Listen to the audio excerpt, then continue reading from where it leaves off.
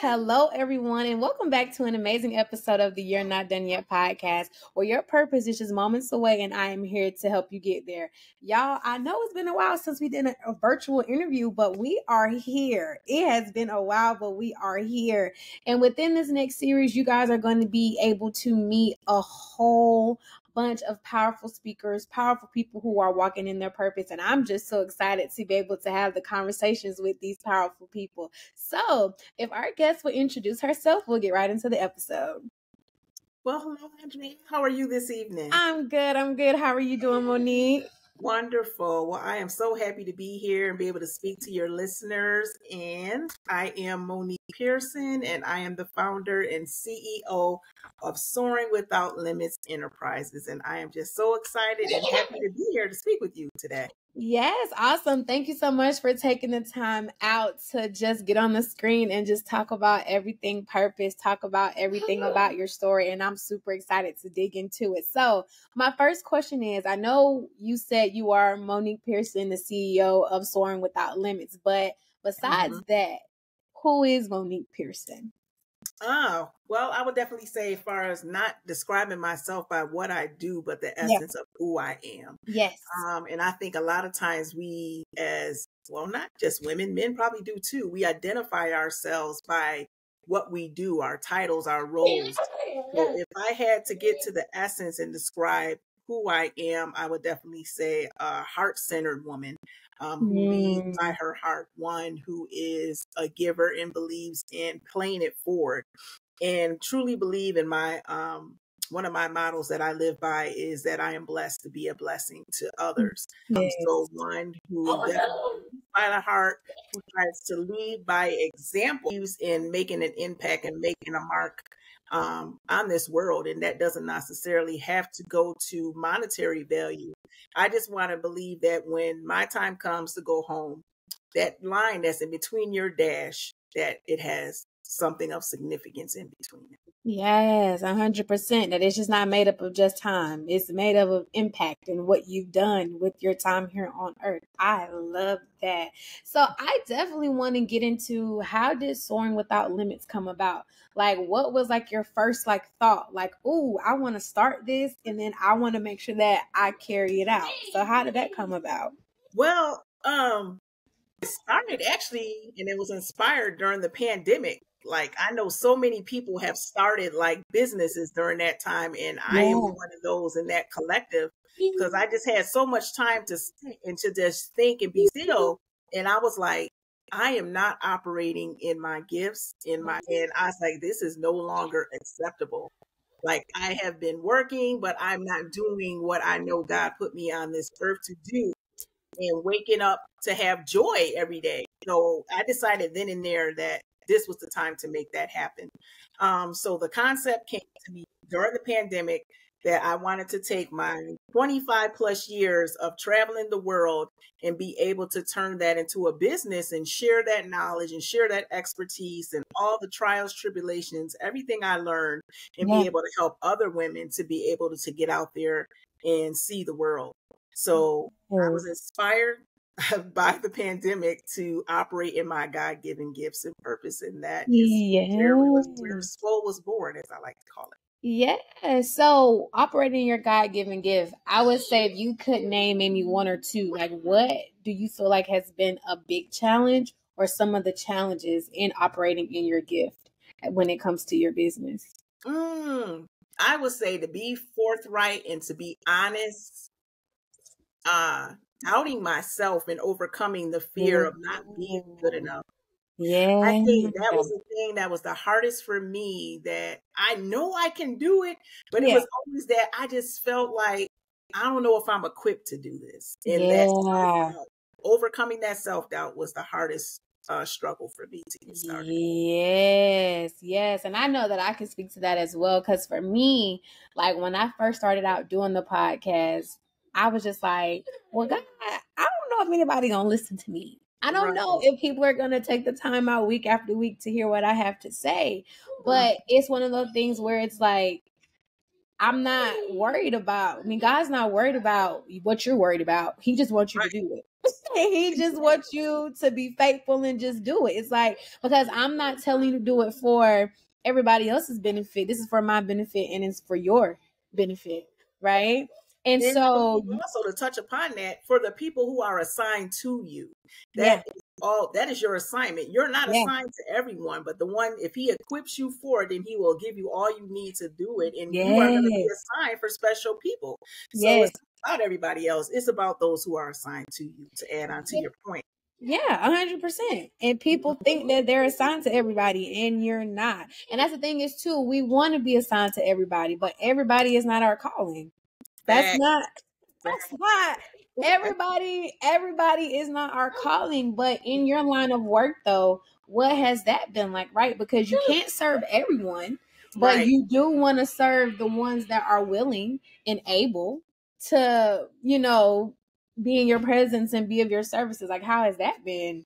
I know that initially, early on, I had to narrow down and make sure that I had a target audience. And I Yeah. said, who do I feel that I can impact the most and who I can identify with? And I feel it's important that when you're offered any type of product or services, that you are a proponent of it yourself and be able to answer those questions that may come at you. And if you don't have any experience in it or cannot identify with those problems to be the problem solver, then Yeah. what business do you have? So I said it's definitely women because I'm a Yeah. woman, and Yeah. I know that far as in a certain target market, and for me, those are ladies who are 35 plus, because I can relate those who are pretty much established. That's where I am now, so that is who I work with the most. I would say as my ideal clients. Hi, yeah, but I wanted to go back to something that you had said before. Getting over the fear of doubt Mm-hmm. or not feeling good enough. What was that process like for you? Because it's one thing for us to say, like, I had to get over that fear of doubt and not feeling good enough, but it's another thing to talk about the process and how you got there. So how was that like for you? One, I think I definitely knew that I needed a guide and a coach. And when I started this journey, I made sure that I found someone who was already been through this and who would be able to pour into me, because this was new to me. I've never Yeah. had a business before. And Yeah. plus, I'm still working full time. So that was another aspect. Like, how do I make this work? Yeah. Having a family, doing a business, working full time, and then starting a business. Yeah. So having that person to be able to speak to, and the beauty of it that came about was that we had small accountability groups. And Yeah. I had an accountability partner who was she's still my accountability partner. So Yeah. awesome.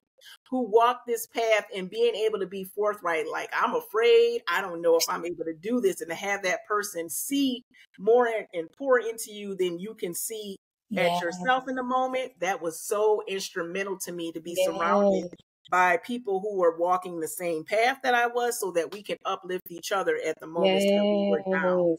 And then also, one, just upping my self-care and my self-talk.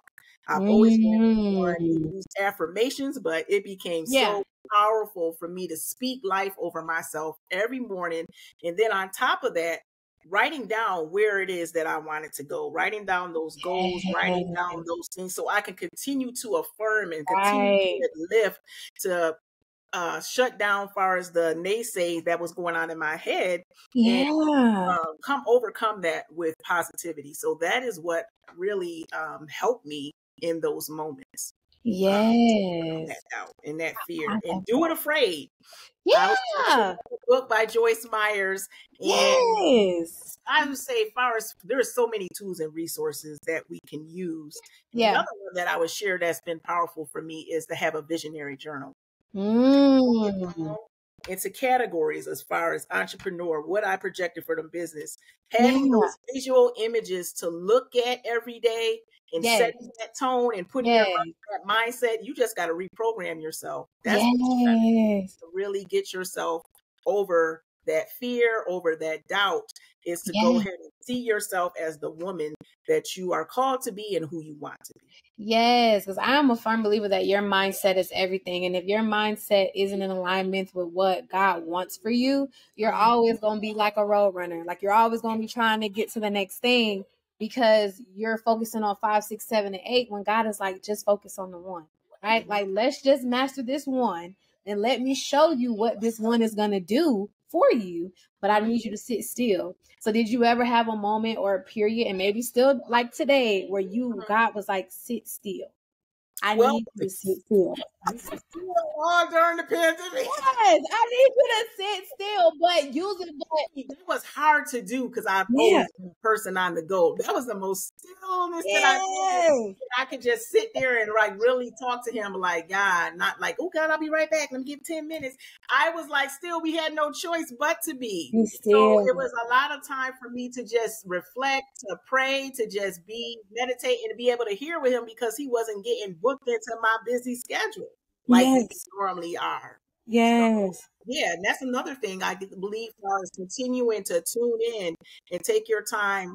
For me, I'm a morning person. I do my devotion in the morning to make sure I'm still tapping from him in that I'm still clear on the direction that I'm supposed to be going in. Yes. And I think that's the things too, is like we have to get clear about the vision that God has for our lives, right? Not so much about what we want, because what's the saying that you tell God your plan and he laughs? He laughs, right? Make him laugh, tell him your plans. Listen, and when I tell you, I just got so tired of God laughing at me. I got so tired of God laughing at me. I was like, well, you know what? Stand up, huh? Putting on a stand up for Jesus. I was like, you know what? I said, okay, like I'm just gonna stop. I'm gonna put my pen and pad down and I'm just gonna wait. Like I'm gonna wait on you and I'm gonna be patient in what you tell me to do. And a big thing about the You're Not Done Yet podcast is all about purpose. So I know you touched on it a little bit in the beginning, but as of this moment and right now and what you're doing, do you feel like you are walking in your God-given purpose? I truly do believe that I'm walking in my God-given purpose, because to me, I always say because there's some people who don't know what their purpose is. Yeah. And I would say, as far as when I'm speaking to those individuals, what I would give them for advice is, what would you do for free?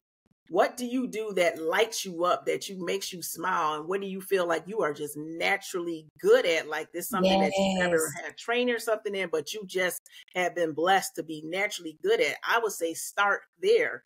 And for me, I knew at a young age, since 10 years old, that I wanted to travel and see the world.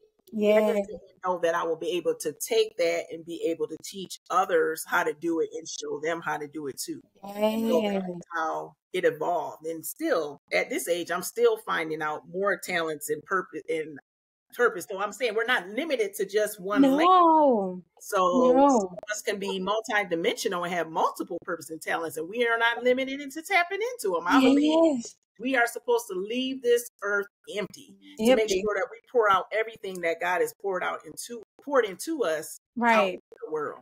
Right. So how has that been when you're in your business and you're encouraging a woman that's never done it before, that's like, I don't know, Monique, I don't know if I could do this. Like I done paid for the trip, but I really don't know if I can do this. How has that process been in encouraging women to really set in themselves and like, girl, you can do this? You just take that I just know, like I can, like I said, far as a person who saw me starting a business, being successful before I can see it, it's the same thing. Like I've been there. It's been a long time ago, but I was like, I know that you can do this because I can show you how and empower you. I know you've overcome before. I know it may not have been this, but all of us have had trials, tribulations that we have had to dig deep, pray, ask God, seek, and bring out the highest, strongest part of ourselves. So I know it's possible. So just being able to be that person to pour into her and be able to see her overcome her fear and to be able to step outside her comfort zone. And then on the other side, once she sees in that joy and that confidence boost, I just love it. Because I just had one this past summer. Yeah. went on a solo trip. Her 60th birthday. She never Oh, went. wow. Her friend bailed on her. I was like, you still going on this Still trip? going, We have right. planned this since last year. We have been planning this. You are going to be okay. I'm going to be here with you. We have WhatsApp. You can hit me up anytime when you're out of the country. I will be here Yes. insurance. And that's what she did. And she came back. She's like, Monique, I'm so glad I went. I had a good time. I met people there. Yes. I'm just saying, we have to give ourselves an opportunity, whatever it may be. It doesn't necessarily have to be travel, to step outside our comfort zone so that we can grow. Yes. Unless you test yourself, how do you know what you're doing? Yes. So Yes. it was just, I loved it because I love to be able to help people to expand. Yes. Speaking of comfort zone, when did you realize that it was time for you to step out of your comfort zone? Shoot, this whole journey, I would say, these Yeah. past couple of Yeah. past couple of years, I have been like a little butterfly, just shedding my little cocoon. First of all, I would Yes. say one, starting the business, and then it grew to two, writing a book, three, public speaking. I always was the person who Oh, wanted we're to be gonna touch on that too. teams. I wanted to be, I'm going to be your cheerleader. Go, girl, girl. Yes. Put me on center stage. Like, I never wanted to be in front of the camera, in front of an audience, in front of a stage.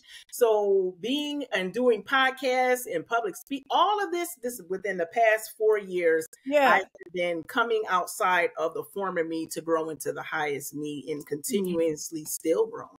Yes. I love that, because I think with anything in life, like, you have to step out of your comfort zone. Like, you don't know if something is going to work if you're not even trying to take the step to see if it's going to work. And I know for me personally, I like being uncomfortable. I love being uncomfortable because it's letting me know. Because it's letting me know that it's time to step it up a little bit. It's letting me know, like, this isn't a place that you need to stay, because there's more for you to do. And I feel like in anything that you do, like, I feel like you take the experience, you learn what you need to learn, and okay, what's next? How can I implement this into what I'm doing, or how is this going to help me better out in the future? And the thing is, I had noticed that when I graduated college, I just was like, these jobs are cool, but it's like, I'm ready for something else. I'm ready for something more. And, and when the podcast came about, and even though I love what I do, but at times this gets uncomfortable, because it's like, okay, God, like, what's next? Like, what can I be doing more, in what I'm doing? But that's just me. I love being uncomfortable. Well, That's just I'm me. learning to embrace it now. Yes. Whereas before I used to fight it. Like, now I want Yes. to stay in my safe zone. I got this mastered. I'm good here. Like, I'm I good. need to do that. Yes. Just being able to see myself, like, looking back 5 years ago and the stuff that I've been able to do, and other people may identify, like, Yeah. I'm so happy that I've been able to stretch to see what Yes. I'm truly capable of. So I would encourage people to take baby steps to go ahead and just do something different that you may have never done, and surprise you. You may be surprised at what you're capable of, but you will never know if you don't try. Yes, 100%. So I want to touch on your public speaking a little bit. So I know you said that it's new to you, but what made you want to get into public speaking? Like, what was that push for you that was like, okay, I can talk, I can do a little something on the mic, or I can, motivate the people. One, initially it was try to get out the word about the business. And then God told me it's time. It's time for me to come out from behind the shadows and shed light on something far as molestation and far as incest and all that being within families. Like, I was like afraid to tell my story. And it just kept pinging, and he just kept pulling on my spirit, like, you need to tell your story. So that pull is what propelled me. Like, I have to be obedient to what God is telling me to do. Even if I don't want to do it, even if I don't do it, like, that was it. That nudge, like, it's time for you to come out behind the stage and to get out there and share your story.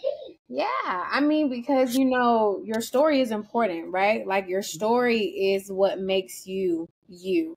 And then I've been saying this lately too, like, I would rather do it the first time when he tell me to do it, and not 5, 6, 7, 8, 9, 10. And now it's like, okay, I really ain't got no choice. Like now I really got to stand up here and say it because I don't have a choice. But for someone who's afraid to share their story or afraid to tell their testimony, what advice would you give them? Well, again, too, I don't know if everybody's journey of the path is the same. For me, I started working with a speaker coach. So I can be more comfortable and know how to get out of my head, because I think I'm a person who gets stuck in her head, and be able to tell my story effectively. And my concern was bringing other family members in. So that's what kept me silent, because I was afraid of what they would say. So being able to have that person who's an expert be able to tell my story without having to incorporate other people, but still have the same impact, was instrumental to me to stop, press, and pause, worrying about that, to be able to do what God had called me to do. So even if it's not a professional coach, maybe you can have somebody who does public speaking all the time. Yeah. Get somebody in your church, or have somebody who's a trusted, confident, that you can practice with. I think that's important, to be able to lay out the framework for what it is you want to say, what it is that you want to accomplish, how you want to accomplish it. Or for me, I'm a writer, so getting it out of my head and writing it down was helpful. Then just starting slowly. For me, it started off like with the podcast, especially because everything has been so virtual these past couple of years. It's like it's less pressure when you're not in front of a bunch of people, to be able to get comfortable with that. And then I think you can start working your way up to doing it on stage. Yes, I love that. And then one other thing I do want to touch on is your book. So you guys, Monique is an author. So if you could tell the people about your book, how that process started, what made you say, I'm gonna write me a book. What was that process like? So the first book which was my own individual work, is Take That Trip Girl, the Ultimate Bucket List Journal. So it's just playing into all of the tools that I use with the ladies that I work with. And I was like, okay, if I can't touch you and work with you one-on-one, at least I can still impact you in a broader spectrum. So basically what I'm sharing is laying the framework as far as making a plan as to what you want to do, where you want to go, giving you inspiration as far as some of the most popular places, facts about them, the visionary work, showing you how to do that, to see yourself where you want to go, so that you can go there and make the plan, the planning schedule, asking you those thought-provoking questions as far as, where are your fears? What are your limitations? So it was a way of me and be able to work and impact and reach more ladies if I'm not able to work with them directly one-on-one. So that was the motivation behind the book. So you can get it on Amazon, or you can get it on my website. And the current project that is in pre-sales right now is Joy 365, and it is a joy restoration devotional. So it's 365 different authors, a different one for every day. So you can have a devotional to start off your day in the mornings. We're sharing poems, we're sharing prayers, we're sharing inspirational stories, just to bring light and inspiration into a world that, which you already know, we have enough darkness as is. So we are showing our lights. Yes. And so another question that I do have for you as well is, what would you tell a person that is getting ready to start something, but they're afraid to start? So like you said, in your journey, like the COVID was like your quiet time. That was a time for you to plan, and that was time for you to execute. But right now, with so much white noise going on, so much fear, so much doubt going on, they're like, okay, do I need to take this next step? Is my business ready yet? Like, is it ready for launch? Is it ready for me to put it out to the world? What advice would you give them? I am a big proponent, you heard me say time and time again, of finding mentorship, someone who has already walked the journey where you are, you can identify with you and hold your hand and help you to get to where you need to go. So free resources. And one that I definitely capitalized on was score.org. That's a free resource. They're nationwide, and you, depending on what lane or avenue or venue you want to go into, you can find a mentor who will work with you, look at what you what your thought process is if you're just starting out, and give you the tools to make a business plan, to look at business credit, to help you go ahead and improve. And they work with me as far as getting my website set up, as far as how to do marketing, how to do graphics. So take advantage of all of these free resources that we have out here. And I think having the knowledge is going to unlock the key to unlock that fear for you. Yes, I love that's my first time ever hearing of score.org. That's cool. I definitely need to go check that out. Yeah. I like that. I like that. So Monique, besides the new book, that the project that you're working on, what else is next for Monique Pearson? Like what else is going on? Well, this is the other thing that I was saying as far as operating in gifts. And then God was like, all right, we did this next. Like, oh gosh, God, it just seemed like he just put me on like acceleration. Start picking up for all this time. Yes. So the project that I'm currently working on is going to be start promoting in the next probably 90 days. Okay. Is a PTSD retreat, and we are reframing the narrative as it pertains to PTSD. For perseverance, transformation, strength, and development. And I am going to have opening for 10 ladies who suffer or self-identify as having PTSD. And it's going to be June 7th through 10th of 2024.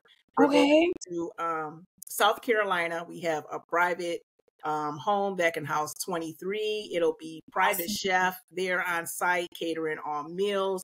We're going to have a therapist on site doing training sessions, as well as offering one-on-one services. We're going to have art therapy, telling you how to be able to take your creative energy and transform that into a positive aspect. Sunrise yoga, meditation, natural homeopathic remedies, and essential oils. And then it's like its own lake, private beach. So it's just an opportunity for these ladies to come to be rejuvenated, be recharged, to be inspired, and to just pamper them. Because a lot of times we as women are always having to be there for everyone else and not having the opportunity to allow someone to be there for us. So that is the current project. So I'm seeking sponsors to help support and fund this, because right now I'm the funding. So yeah. Listen, it be like that. Yes. So I'm just gonna be obedient and trust God. That anything He brought me to, He always created a way for me to be able to bring that vision that He implanted in me to the surface. So that is what is currently in the works right now. I love that. Well, Monique, as we get ready to wrap up, I love to ask this question all the time. If you could leave the listeners, the viewers, with anything from this episode, what would you leave them with? I would say it is never too late to find your passion, to operate it, and to be the woman who God has called you to be. That I don't care, as long as you wake up in the morning, you have breath, you have an opportunity. So you never feel like it's too late for you to press go and do those things that you may have been dreaming about since you were a little girl. So I would say today is the day. There is no Sunday in 7 days of the week. So today is that day to take those baby steps and do what it is that God has called you to do. Yes, I love that. Well, y'all, I enjoyed my conversation with Miss Monique, and I hope y'all did too. This was amazing. So, Miss Monique, if people want to find you, possibly work with you, where can they get in contact with you and find your website? So you can reach me on my website, www.soaringwolimits.com. I am on Facebook as Soaring Without Limits Enterprises, LLC, Instagram under Swole Enterprise, LinkedIn, Monique Pearson. And then for those who are interested in that Joy 365 book, you can get that at www.moniquespearson.com.